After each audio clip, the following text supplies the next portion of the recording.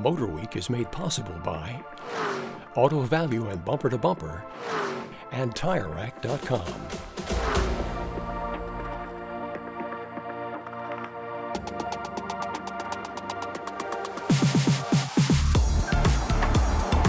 To say we were excited about the new Nissan Z would be an understatement.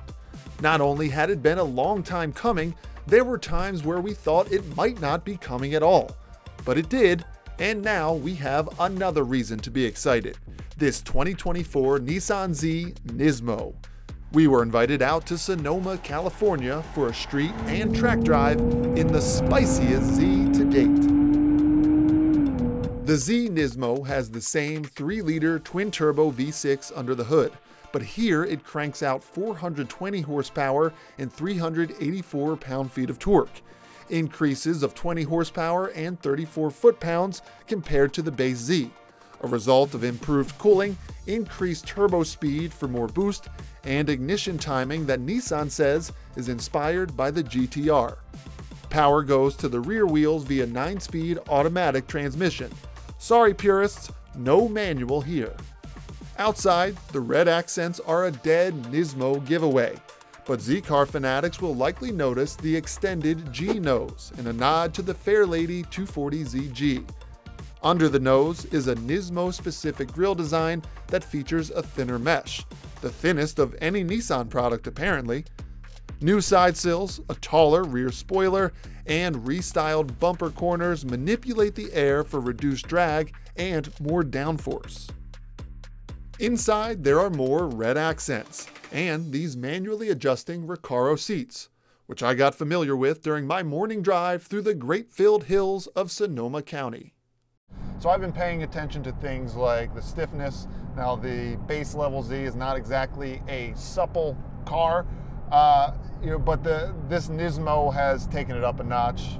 Higher spring rates means it bounces around a little bit on the road.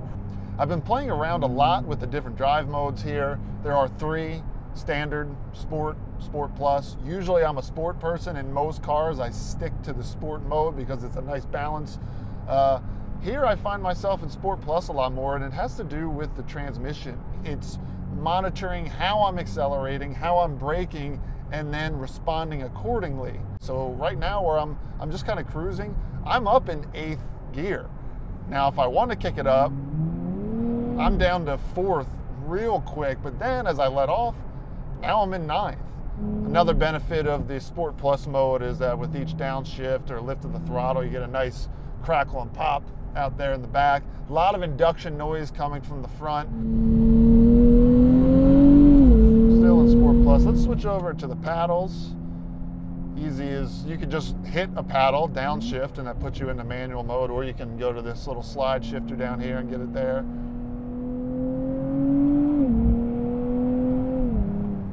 Quick, smooth upshifts.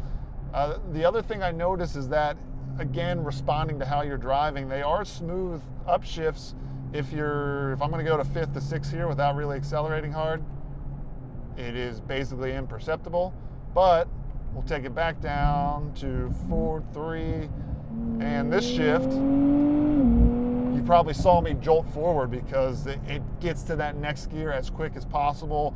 It doesn't really prioritize smoothness of the gear change. It just wants to get to that next gear faster. To keep me from getting into trouble on the street, Nissan booked some track time at Sonoma Raceway, where we took a few laps in an automatic-equipped Z Performance before hopping into the NISMO. And we'll climb up the hill. I'll just let the car shift on its own. Yep, immediately. Those spring rates make a huge difference. Feels like there's a touch more response in the pedal too. I attribute that to probably engine mapping now with the Sport Plus mode. I feel much more precise with the steering in the NISMO. Brake tip in is good. Don't have to get too far into it to get some aggressive braking. Now this is a nice sweeper. More settled through here. That downhill, you're losing a lot of elevation and it's fast. You can pull some good G's, but it feels extremely settled in there. The rear even feels more planted. In the Z Performance, out of that corner, I was almost always getting a little bit loose from the rear end. nothing there. These are wider wheels and tires and a stickier compound. It's a similar tire to the GTR.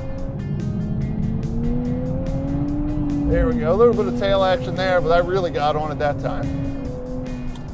So on the street, I mentioned how the left to its own devices, the transmission really understands what you're doing at the time.